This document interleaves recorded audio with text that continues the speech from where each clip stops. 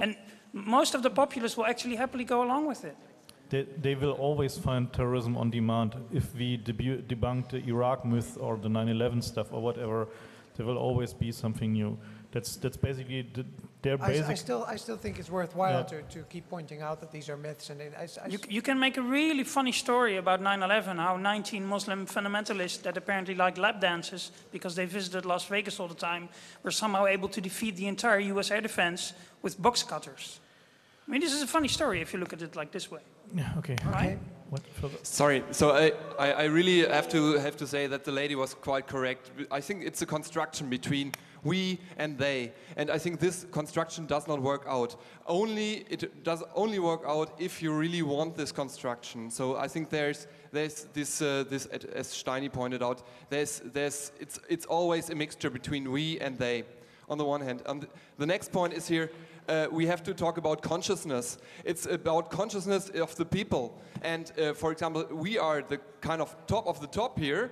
And the discussion we had in the last few years about taking photographs here is really weak. It's a weak discussion, and it was slightly going on, but nowadays it's just established. And I'm pretty sure that the war will be, or the battles which will be lost over and over again in the next few years will be, this war will also change with our consciousness behind it. And I'm very sorry that you were talking mostly about kind of technologies and about a kind of battle which was a kind of taking one step further and one step back on the other side.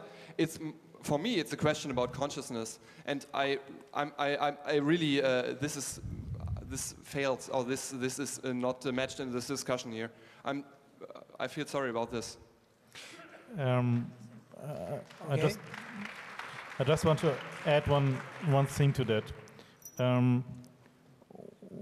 We have a number of, let's say, hard points that we used to defend over the years, and some of them we have simply, even if we would want them to be true, we simply cannot do it anymore. And insisting on them borders on fundamentalism. And that is something, for instance, there are people around here that always wanted to be mailbox systems or to be our communication system, and they got overrun by the internet. And we need to be very careful that this is not happening again to us, so that we are basically up to what the technology takes on and where we are going technology-wise, and to simply accept at some point that we cannot stop the train of technology, we can just try to direct it somehow. And so fighting yesterday's battle under the label of consciousness, I don't know if that really is productive on that. The thing is, if people fighting nuclear transports, or if people doing activism in a way that I think is meaningful, tell me that they are beginning to feel the force of interception, that they're beginning to feel the force of traffic analysis, that they're beginning to feel that our generation is gaining power in the intelligence community, that they're no longer dealing with this guy in the dark coat that comes to meetings, but that they're dealing with high tech in foiling what they're trying to do, then for me that's not a question of consciousness. That's just a real strategic issue that we need to deal with. And I'm sorry if that's all about technology. For me, that's just a matter of living in the world of today and facing the challenges that we face. Yeah. There. I hope this is working. I think we are doing the same mistakes again. We are talking about technology and we are talking about fun. I think, in my opinion, more important is that we have to talk to the ordinary John or Jane Doe, people who don't understand technology like my brother, and we have to explain what's happening in their language, not in our language. That's the problem. Then otherwise it's a discussion that we are doing together, but we have to broaden our knowledge. And that means we have to change our language. Okay. I think we should identify our profit centers and focus on core business, and that is talking about technology and fun, because that's what we do really well. And Respectfully, if I might, But you tell it doesn't work. It didn't work. So we have to change something. I would not say that didn't work. So if you look at Germany, for instance, we managed to keep Germany, at least from a European perspective, in a state where there are at least privacy laws, where there are protections for encryption, where there are possibilities to do stuff that are not possible in other countries. For instance, we can still re-engineer stuff here in Germany. And so I would not say that has not worked. So it is true that we are basically at the end of our wits in some of these cases because the forces on the other side are simply too strong.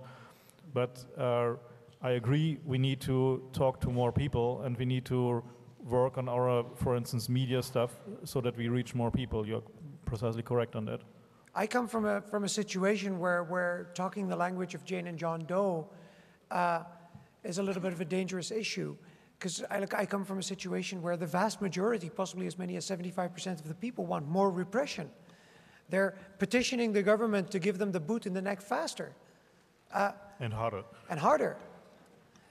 Why is it that we still have any freedom? Doesn't the government realize, doesn't the minister know that terrorists and criminals are using these freedoms, abusing them? Why is there still this crazy concept of constitution? So we have to accept, or at least me coming from the Netherlands, I have to accept that I am the minority. I am the minority that still cares about these things. There's plenty of other people, but we are a minority. And I'm not sure whether that's true here in Germany. I hope not, but it could well be.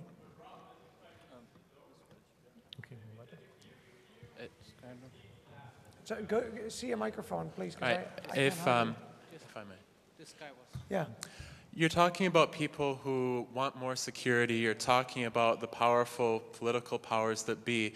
But I think that one key thing which we have failed to do is to make the people who elect the powerful Senate, the powerful whatever, realize that you are not really in danger. You who live in a town of 1,000 people and are one of the most afraid people of terrorism in the world are not in danger, and that what is coming in terms of technological changes is far more dangerous. And we need a way to say that in a clear manner, not just privacy policies and, 1984, go read the book. We need a way that people can understand that danger is coming. Absolutely.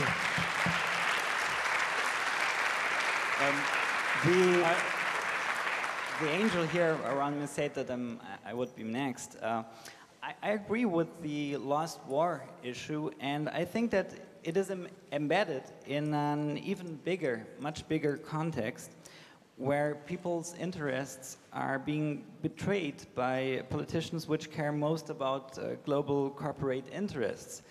And we know that the situation in Germany is already especially critical due to the high unemployment level.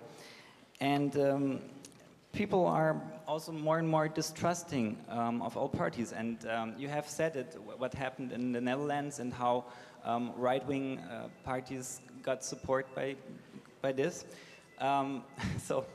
Shall we shall we create a CCC party? Of course not with that name, but I mean, no, we don't know what can happen in the future. And if someone would like to talk a bit more about this, I would be here in front. Thank you. So my personal opinion on this is that hackers as a cultural group are politically quite diverse.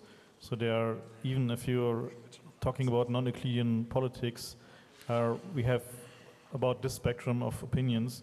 And so I think what we should focus on is providing the tools to people who try to do political change. So each of us might have his political ideas and his political activism, and what we are calling for is providing the tools, providing the knowledge, enabling change. So, and that's basically the core message here.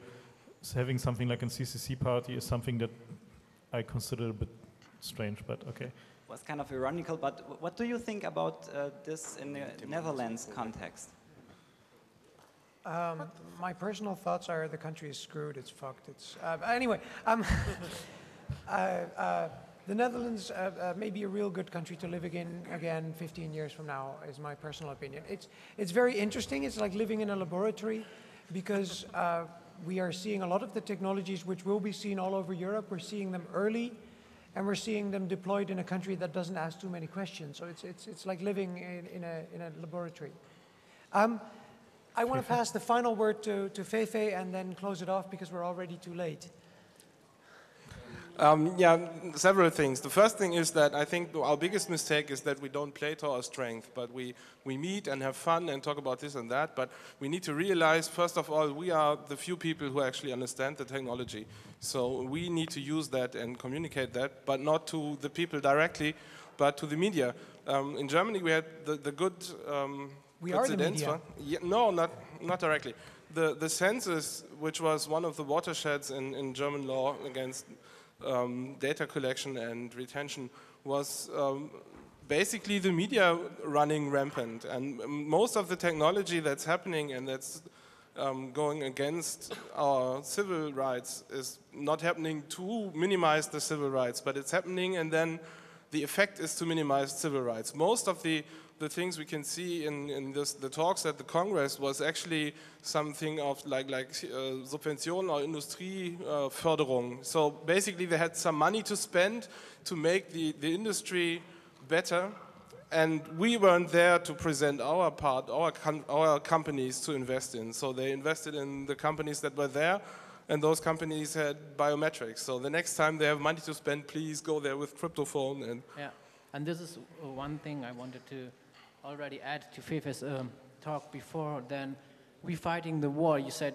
do we have hope left? We're fighting the war differently than we should. We should not take defensive action or fight symptoms. We should have a concept how to do it otherwise and represent the concept offensively so we can change some things in the future. And the last thing I wanted to like to annotate is that about the we and they problem. Look at the problem of the people who grown up with Horkheimer and Adorno and believed in freedom, and look where the people sit now and where how these things ended up. And you will see that I hope we don't change the way they did, and we stay in our moral beliefs. Thank you. Okay, let's. I think. Okay, Anni, what's now? I think that there's a problem that people can be bought. So everyone who knows something about technology will be bought by the industry.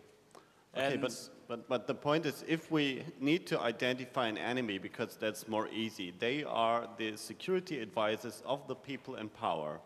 So it would be a good thing if we would be them, but the point is, then we need to be maybe even more proactive in supporting security concepts without surveillance. I mean, maybe we should be more security advisory in this respect as an alternative. Interesting suggestions all over. As an alternative to see all these Machiavellic, Darwinistic assholes providing fascism with technology as a business.